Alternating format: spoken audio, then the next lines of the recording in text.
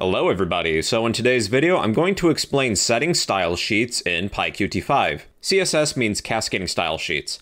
If you're not familiar with CSS, you can still follow along, but knowing CSS is helpful.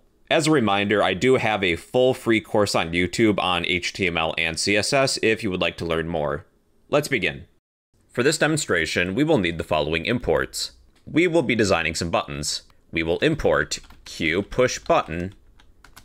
We'll be working with the layout manager. We will import QWidget. And for a horizontal layout manager, we will need QHBoxLayout. So import these three from the module of QTWidgets. Now in previous topics, we've set the geometry of our window. Since we're using a layout manager, we don't necessarily need that anymore, so I'm going to delete it. In the past, I have also created a method to initialize our user interface, and we are calling that within the constructor of our main window. We will create three push button widgets. Self.button1 will be the first button, equals, take our QPushButton class and call the constructor. We can add text to the button. We will pass that as an argument. Now, since we're using a layout manager, we don't need to add this button to self, our window. We don't need to do that. Let's create two more buttons. We'll have button 2 and button 3. Button 2 will say number 2, button 3 will say number 3. Now we'll create a layout manager. Under normal circumstances, we can't add a layout manager to our main window. With MainWindow widgets, there's already a specified layout and format. We're going to add a layout manager to a central widget, and this widget will be added to the main window. Let's take care of that within our initialize user interface method. We will create a central widget equals call the constructor of QWidget. Then we will take self, that means our window, and set the central widget. Set central widget. Then pass in our central widget to set it. Then we will create a layout. We will call the constructor within the class of QHBoxLayout. Let's name this layout hbox for a horizontal box. Equals, call the constructor within this class. We will take our layout of horizontal box, then add the following widgets.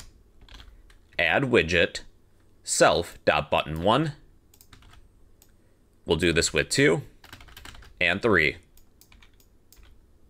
Then the last thing we need to do is take our central widget, call the setLayout method, then pass in our layout manager. And now we should have those three buttons. They're all arranged horizontally. Now we're going to apply some CSS-like styling using the method of setStyleSheet. Here's how. Rather than apply the CSS properties individually, such as self.button1.setStyleSheet, and in the past we've passed in individual CSS properties, we're instead going to set the style sheet of our window, self. We have a lot to write. Instead of double quotes, we're going to use triple quotes. Triple quotes are used to write very long strings in a more organized way. All of the CSS properties that we're going to write are going to be within this set of triple quotes. So let me give you a demonstration. We could individually apply CSS-like properties to each of these widgets, but we could select an entire class of widgets too. Let's select the class of QPushButton, then add a set of curly braces. The following CSS properties will apply to all QPushButton widgets. So currently, this is what we have. We'll increase the font size for every push button. So we will add the following property of font size, then set it to be 40 pixels each. Be sure to end each CSS property with a semicolon. So the font size is now 40 for every button.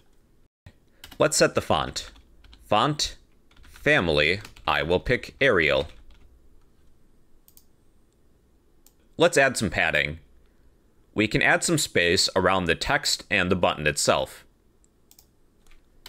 So with padding, if I was to set this to 75 pixels, we would have 75 pixels worth of space between the text and the border of the button.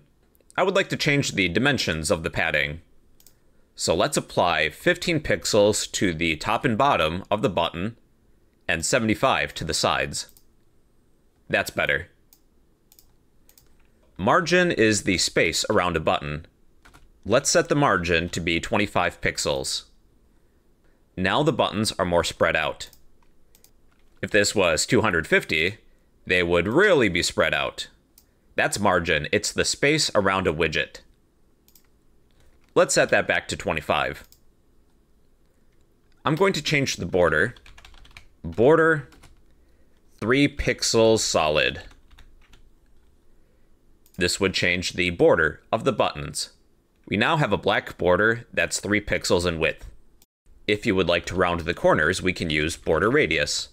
I will set that to be 15 pixels. With all the buttons, the corners are now rounded. Within our setStyleSheet method, we're applying all of these CSS-like properties to every push button. Now, what if you would like to apply CSS properties to only one widget rather than all of them? Here's how. With each of our widgets, buttons 1, 2, and 3, we need to set an object name. Let's do that before we call the setStyleSheet method. We will take our buttons, self.button1, call the setObjectName method, then pass in a name for this widget. We'll keep the name the same as button 1. So let's do this with button 2 and button 3. Button 2, button 3. Within the context of setStyleSheet, we will refer to these widgets by their object name, buttons 1, 2, and 3. And now we can select them individually. Let's say that with button 1, I would like the background color to be red. We're going to access our class of QPushButton, follow this with a pound sign. I'd like to call it a hashtag. Then we need the object name. Button 1. Button 1 refers to the widget of button 1. Again, I kept the name the same. Then we need a set of curly braces. Between the set of curly braces, we can list one or many different CSS properties. Let's change the background color. I will set it to be red. And now the background color of only that button is red, and not all of them. If I was to set the background color within the class, well then, all of them would be red. Okay, so with button 2, I'll just copy what we have and paste it. We are selecting the ID of button 2. Let's set the background color to be green. So then the background color is now green. And button 3. Button 3 will be blue. If you would like a greater variety of colors, I recommend looking up a color picker. You can just Google color picker. So if I would like a very specific shade of red, I can pick that. Let's go with that. There are a few options provided to you. You can use hex values.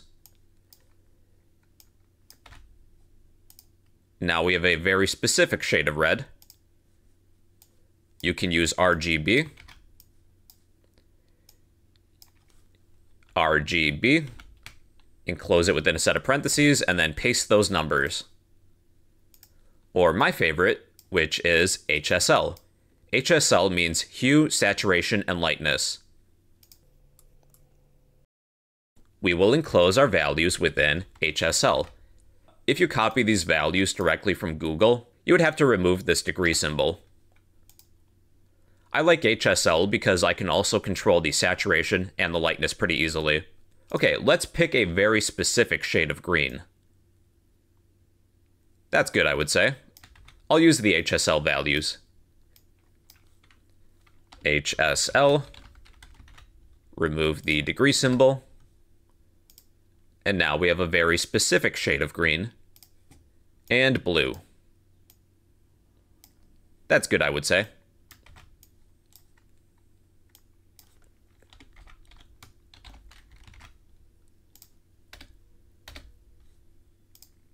That's not too bad.